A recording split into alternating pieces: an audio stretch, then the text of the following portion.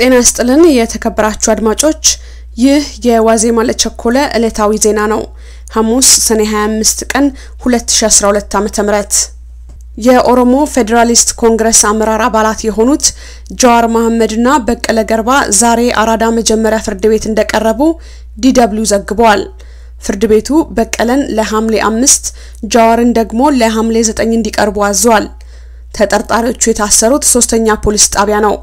የበቀለ ሁለት ልጆች የት እንደታሰሩ ቤተሰቦቻቸው ገና አላወቁም ሁለቱ ፖለቲከኞች የታሰሩት የሟች ድምጻዊ ሀጫሉን አስክሬን ሽኝት በማስተጓጎላቸውና በዚያ ወቅት በተፈጠረው ሁከት ጠባቂያቸው አንድ የኦሮሚያ ክልል ልዩ ኃይል አባልን በጥይት በመግደሉ ነው በድምጻዊ ሀጫሉ ሁንዴንሳ ግድያ የተጠረጠሩ 3 ግለሰቦች ዛሬ ፍርድ ቤት እንደቀረቡ የመንግስት ዜና አውታሮች ዘግበዋል ፖሊስ ለምርመራ የጠየቀው 14 ቀን ተፈቅዶለታል ተጠርጣሪዎቹ ሁለት ወንዶችና አንዲት ሴት ሲሆኑ ማንነታቸው ግን በስም አልተገለጸም የድምጻዊ ሀጫሉ ሁንዴንሳ ቀብር ስነ ስርዓት ዛሬ በአምቦ ከተማ መፈጸሙን የኦሮሚያ ብሮድካስቲንግ ኔትወርክ በቀጥታ ስርጭቱ አስተላልፏል ከግብአተ መሬቱ በፊት በከተማዋ ስቴዲየም ለአስክሬኑ ሽኝት ተደርጓል የሟቹ ወላጅ አባት ሁንዴንሳ ቦንሳ የልጃቸው ቀብር በትውልድ ቦታው በአምቦ እንዲፈጸም ፍላጎታቸው እንደሆነ በሽኝቱ ላይ ተናግረዋል በርካቶች ወደ ስቴዲየሙ ለመግባት ሲሞክሩ ፖሊስ ጥይት ወደ ሰማይ በመተኮስ ተከላክሏል እርስ በርስ በመረጋገጥ 6 ሰዎች የመቁሰል አደጋ ደርሶባቸዋል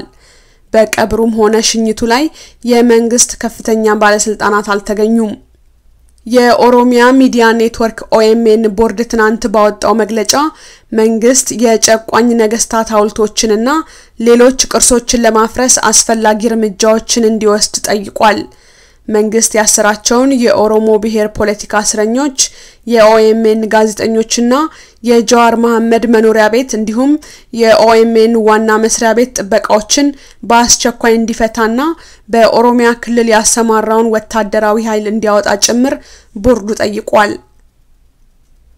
በምዕራብ ኦሮሚያ ክልል ነቀምት ከተማ 3 ተቃዋሚ ሰልፈኞች እንደተገደሉ ከአይን እማኞች መስማቱን Human Rights Watch ትናንት ባወጣው ሪፖርት ገልጧል በድሬዳዋ ከተማ ደግሞ 8 ንጹሃን እንዲሁም 2 ፖሊሶች በጥይት እንደቆሰሉ ድርጅቱ ከሆስፒታል ምንጮቼ አረጋግጫለሁ ብሏል መንግስት ኢንተርኔት መዝጋቱ የተቃዋሚ መሪዎችን ማሰሩና በተቃዋሚ ሰልፈኞች ላይ ከመጠን ያለፈ የኃይል እርምጃ መውሰዱ ሁኔታውን አሳሳቢ ያደርገዋል ብሏል በኦሮሚያ ክልል እስከ ትናንት ድረስ በሻሸመኔ ዶዶላ አዳባ አርሲነገሌ ጅማ ከተሞች እንዲሁም በምዕራብና በምስራቅ ሐረርጌ ወረዳዎች በሰው ህይወት ላይ ጉዳቶች ደርሰዋል ይህን ትናንትና ለኢሳት የተናገሩት የክልሉ ማህበራዊ ጉዳይና አደረጃጀት ኃላፊ አዲሱ አረጋ ናቸው መንግስት የኢንተርኔት አገልግሎትን ያቋረጠው የማህበራዊ ሚዲያ የግጭት ቅስቀሳዎችን ለመከላከልና የወንጀል ተጠርጣሪዎችን በቁጥጥር ስር እስኪውሉ ድረስ ብቻ ነው በሰሞኑ ሁከት በአዲስ አበባና በኦሮሚያ ክልል 80 ያህል ሰዎች እንደተገደሉ ጠቅላይ አቃቤ ህግ አዳነች አበቤ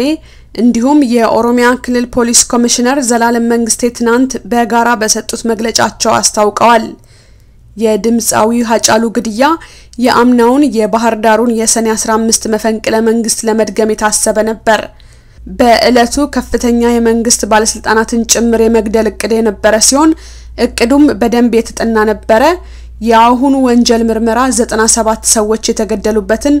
የጥቅምቱን ክስተት ይጨምራል ብለዋል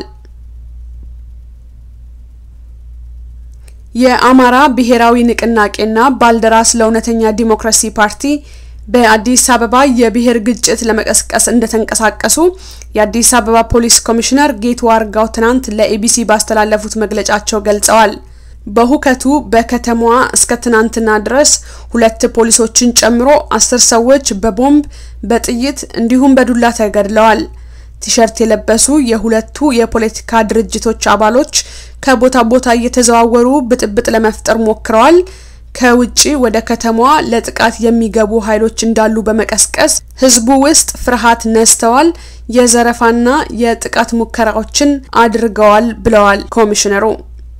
መንግስት የድምጻዊ ሀጫሉ ሁንዴንሳን ግድያ ላይ ግልጽ ምርመራ አድርጎ ውጤቱን ለህዝብ እንዲያሳውቅ የኦሮሞ ነጻነት ግንባር ኦነግ በፌስቡክ ገጹ ባሰራጨው መግለጫ ጠይቋል። ግድያው በብሔሮች መካከል ግጭትን ለመለኮስ የታሰበ መሆኑን ያምናል። የኦሮሞ ነጻነት ግንባር የአፍሪካ ህብረት ኮሚሽነር ሙሳ ፋኪ ዛሬ ባሰራጩት መግለጫ በኢትዮጵያ የሰፈነው አለመረጋጋት እንዲረግብ ተማጽነዋል። ሁሉም ወገኖች የጸጥታውን ሁኔታ ከሚያባብሱ ድርጊቶች መቆጠብ አለባቸው። መንግስት የድምጻዊ ሀጫሉን ገዳዮች ለፍርድ ቤት ማቅረብ እንዳለበት ኮሚሽነሩ አሳስበዋል። የዋዜማን ለቸኮለ ነበር ያዳመጣችሁት። የተከበራችሁ አድማጮች ዋዜማን በቴሌግራም እና በፌስቡክ ያገኙታል። ኤዶም ካሳይ ከናንተ ጋር ቆይቻለሁ። ሰላም